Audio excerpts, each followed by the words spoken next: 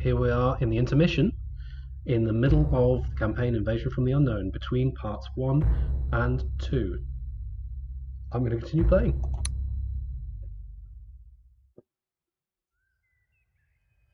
What lay in front of us was unlike anything I had ever imagined. It was not simply a small valley guarding its green life from the scorching suns, but rather an endless expanse of vegetated lands. It was like being home again. No, the scenery was more akin to a dreamland conjured from the memories of a long-gone age.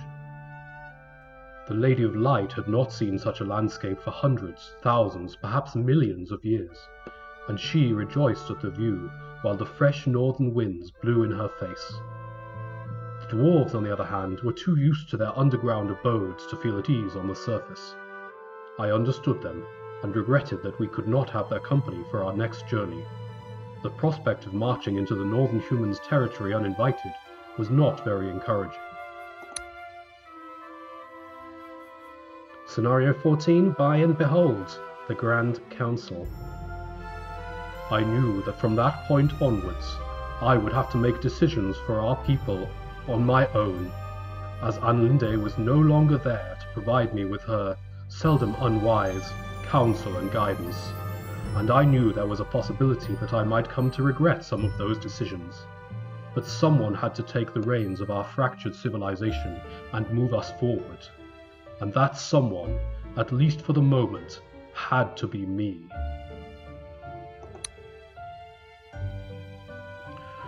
Our forefathers could never have imagined their legacy would meet such a shameful end. Shameful, I say. I cannot wait to see the faces of our kin in Valgran. Surely they will be amused to see the King of Earthgar become the heir of a band of homeless beggars. My king, you didn't seem too bothered about the situation back in... And what did you expect me to do, Althurian?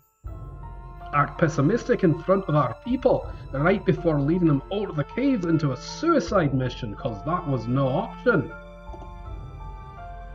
I apologise for venting like this, Galas, lady. I just couldn't hold my frustration any longer. Though, mayhap there is a silver lining to all this. What do you think, Galas? It is our hope that the Northerners will acknowledge the threat and help us retaliate, Majesty. It would be highly unreasonable on their part to turn a blind eye to the destruction that the Chaos Empire has and will continue to wreak. Only a complete fool wouldn't take you and your people seriously, Galas. Would that we had the men and resources to aid you in this crusade. Still, Althurian would like to hand you a gift as token of our gratitude. Use it wisely. Ooh, it's a barrel. I wouldn't be surprised if our children a few generations from now spoke legends about the exploits of the elves of the Valley of Elinia against the Dark Empire in the south. Farewell. May the bright gods let our paths cross again. Farewell, friends. Farewell, Elinia. I wish we had more time to exchange notes about our culture's respective brands of magic. Bye, Althurian. May we meet a second time. And thus the dwarves of Hearthgar and the elves of the valley parted ways.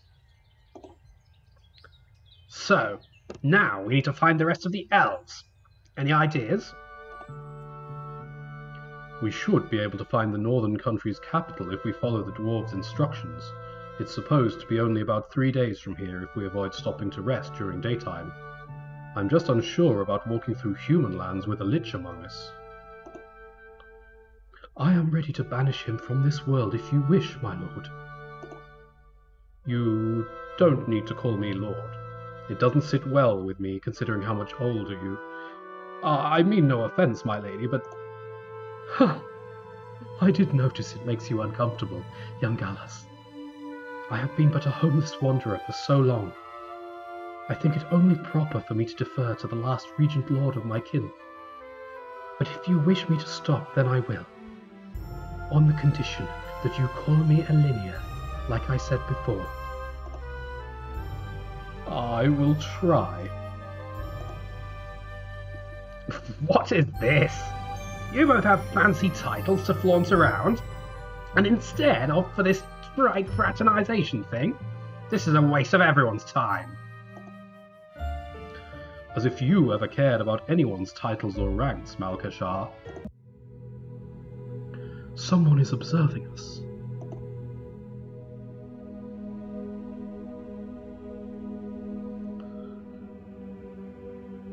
Outsiders, what brings you to Aragwaith territory?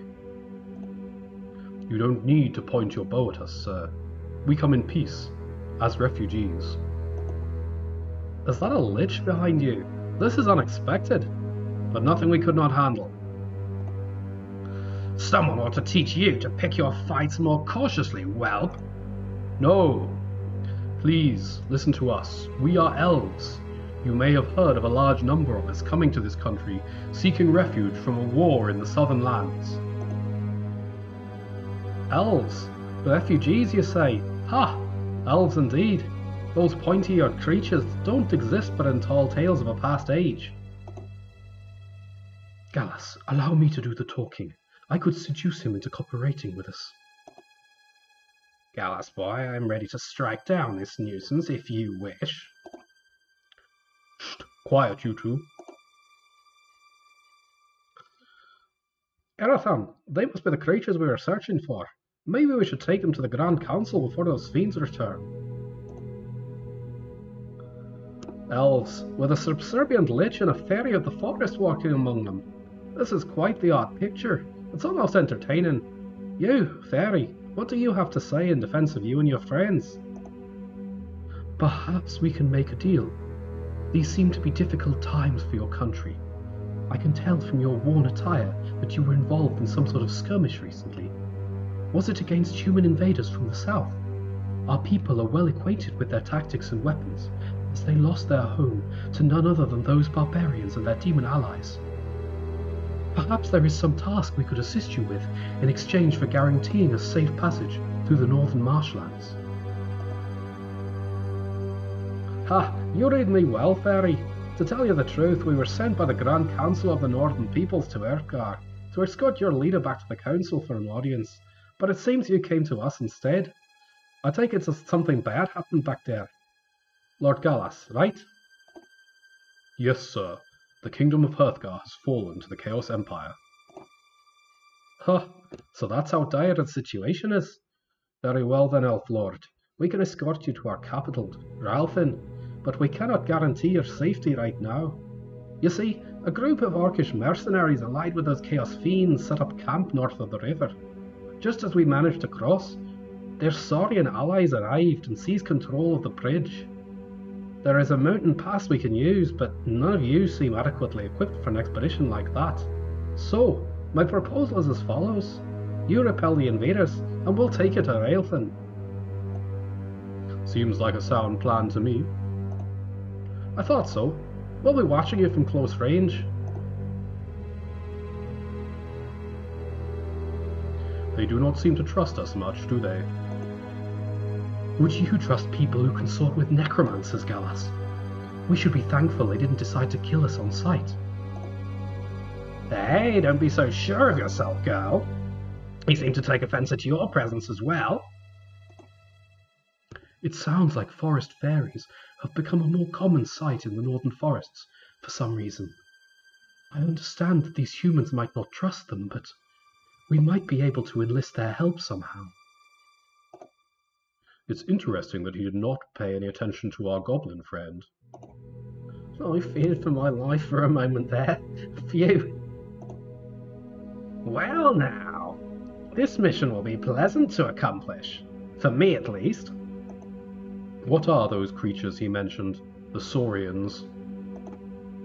Treacherous scaled pests that frolic in swampy waters and impale you with their rusty spears from beneath the surface.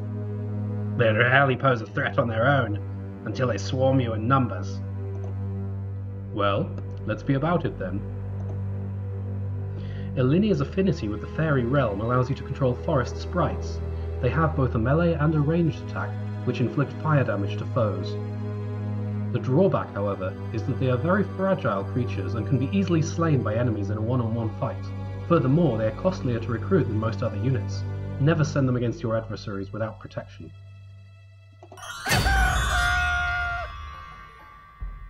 And this is the beginning. The scenario objective is defeat all enemy leaders. We have Saurians in the game. We supposedly have Chaos in the game as well. We got an early finish bonus. We get 40% of gold carried over to the next scenario. This all seems good. That was the objectives, we just checked them. I want to look at the status table. Okay, yeah, there's two other players in the map. Blue, who I assume are going to be Chaos, and purple, who I assume are going to be Saurians. So it could be the other way around. And there is this gift that I will now pick up.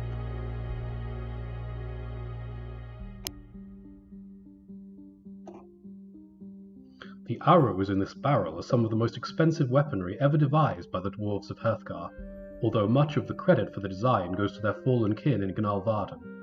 Each arrow shaft has tiny runes engraved on them that react upon entering a living target and ignite the explosive tip. The explosion, it causes an amount of damage not just to the arrow's target, but also to anything directly behind it. Surely this will come in handy later on, but we should make sure to hand these only to a very skilled archer so as to avoid wasting them.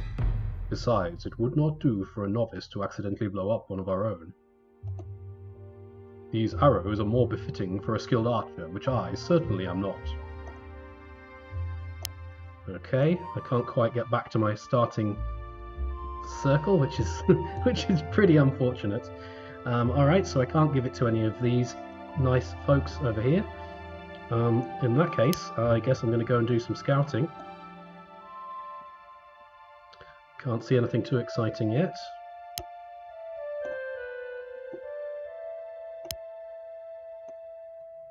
Linnea can move faster through the forest, so I'm going to send her over this way.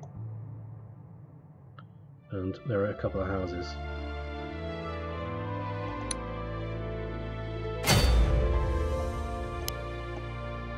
Alright, I need a skilled archer.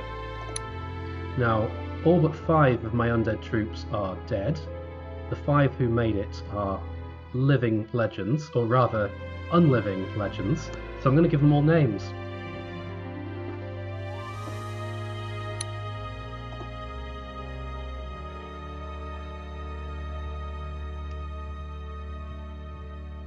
You're Scythe. You are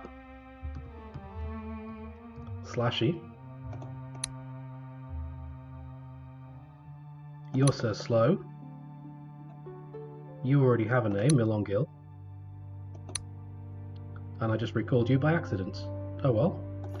I'll give you a name and I'm going to keep you. So we've got Scythe, we've got Slashy, we have Lady. I'm not very imaginative with Spectre names. I mean, they're not the most characterful of units, are they? Okay, as far as archers are concerned, you could take it. There's some people here who I haven't actually recalled for a long time. Revelia the Sharpshooter seems like the most obvious option. Is intelligent and resilient. And explosive arrows on top of the marksman ability could be very handy indeed. So let's do it. What else am I going to have in this scenario? Well, I don't really know what enemies are going to come. I should recruit a couple more of these brand new units, the sprites.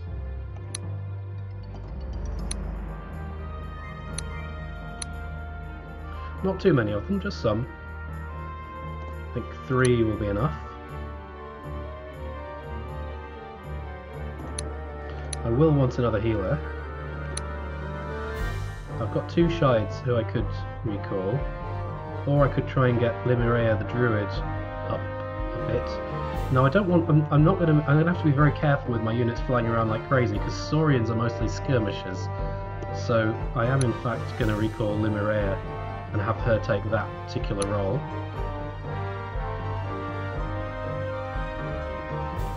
Up here, Malkashar can get this house. Igor can scout a bit more.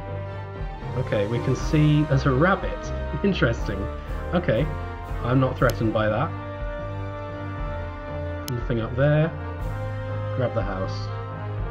Galinia, you grab one of these. What's the rabbit going to do? I hope it's not going to attack me. Otherwise it's rabbit stew, I guess.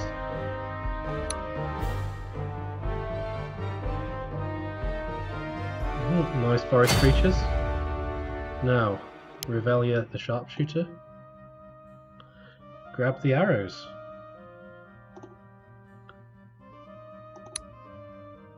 Okay, it's a one-shot item, and will do 80% damage to the unit directly behind it. That could come in handy in interesting situations. Unfortunately, it doesn't stack with my marksman ability, or with my existing ranged attacks, but yeah, pretty handy.